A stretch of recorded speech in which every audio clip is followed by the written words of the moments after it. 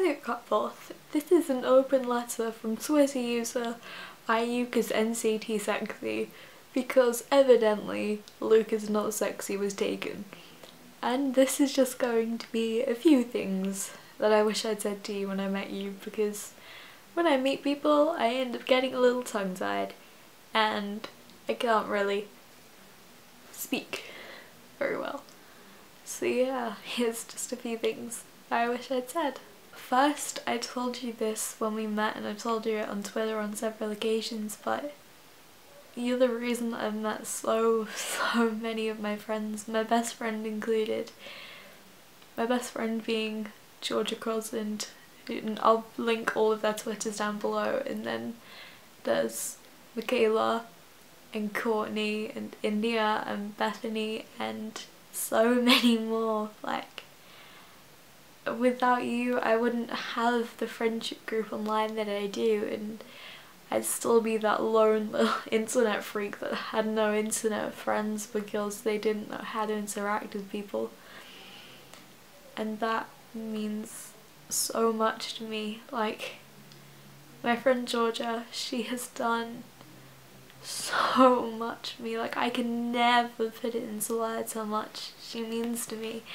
And Courtney, she means the world to me, so does everyone else that I said, and I love them all so much, and I met them because of your videos and your online presence, and I know it sounds odd, but it just means a lot to me, so thank you for that.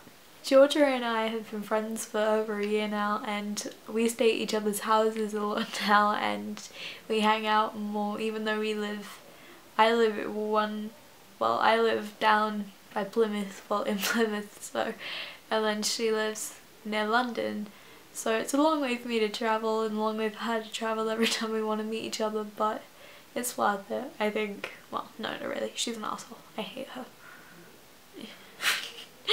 Like, another thing that you kind of helped me out with is my self-confidence, because this time last year I was kind of, well not this time last year, but before I started really watching you I was really kind of self-doubting, and I just was not a very confident person, and because of your presence online and my friends that I've made because of that, they've given me so much confidence and I feel pretty good about myself, which leads me to my next point. The whole cupcake thing you did, it helped me out a lot in a lot of different ways, and I'm not really going to go into that because a lot of people that I know IRL watch these and stuff that they don't really need to know, and no one else really needs to know, but all I want you to know is thank you for that, because it's helped me out so much and a lot more often than probably should, but it has anyway, and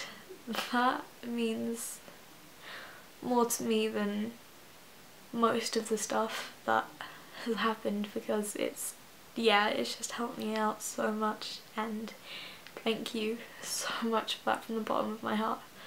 Because of this, I donated most of what I own to the Drowning Wealth of Braxton. I had my friends in real life saying, no, don't do it, don't give like all that money to it, or don't do this, and I'm like, I believe in you and your ability to create. Like, this film is going to be amazing because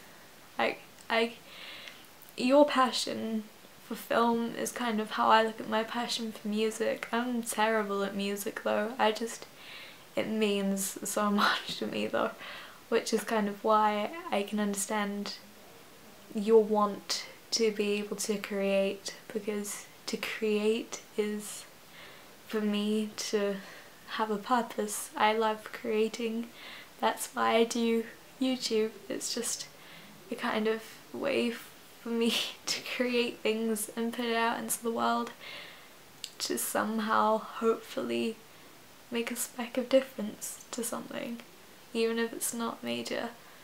So to kind of summarise this open letter, I just want to say thank you again for being so great. And when we met at Summer in the City, I had split pink and purple hair, and I look like a complete idiot in all our photos. My face looks terrible, but I don't care because like, also you give great hugs. Your hugs are amazing.